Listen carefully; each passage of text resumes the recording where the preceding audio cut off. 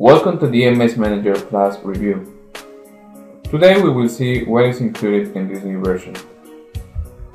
Basically, the difference between the old EMS and the EMS Plus is that the EMS Plus doesn't require an external PC.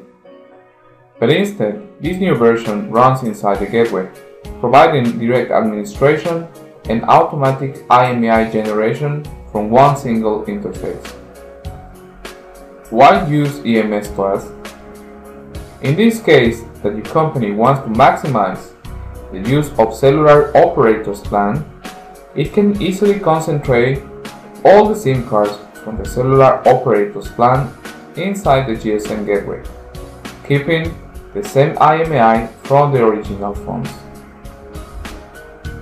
It is important to understand what IMEI is.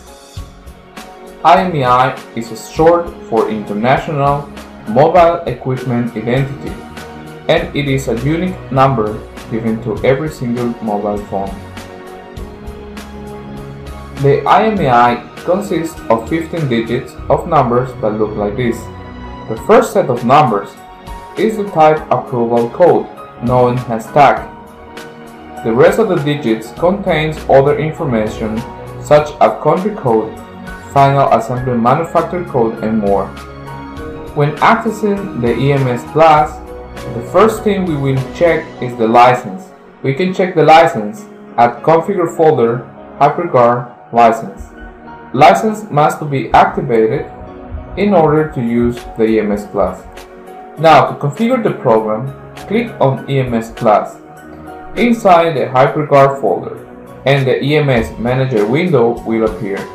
This window will show a description of the system, the cards, modules, SIM cards, and IMEI corresponding to each GSM module. Here is the place where the IMEI numbers will appear after being introduced or generated. The current IMEI in use will appear at the top part of each GSM module and also will be marked by the green check icon. Every time that a SIM rotation will occur, the green check icon will change position, indicating the current IMEI in use by the GSM module. Basically, there are three ways to configure the IMEI generation. Those are manually, semi-automatic, and automatic. So first you can enter the IMEI manually direct on each GSM module. It means that you will enter one IMEI per SIM. Once entered, you will save the changes.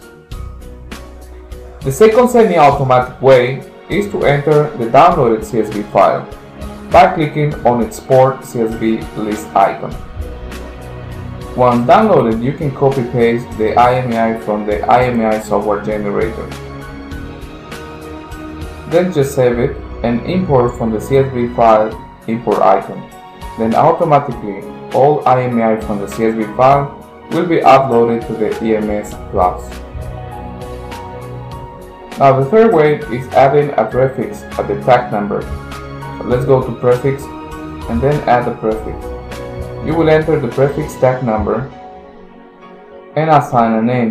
Then just save it, and then our tag number introduced and name will be saved. Then go to the setup icon. Here just click on Enable Auto IMEI box. That will enable an automatic allocation of IMEI to each GSM module every time that a SIM rotation is executed. The lock level is for the use of Hypermedia's supports only. Then just save it. As we can see, the first 8 digits are our tag number introduced, and the rest of the numbers will be generated automatically. Well, until now we have learned how to configure the EMS Plus IMEI generation. But how the SIM rotation will occur? The SIM rotation is executed by the SIM Auto Manage feature, which is located in Configure Cellular Cards SIM Auto Manage. This feature will be the one in charge to make the rotation between the SIM cards based on the number of minutes or by the number of calls. Thank you for watching us. And for more information, you can visit us at www.hypermedia.com.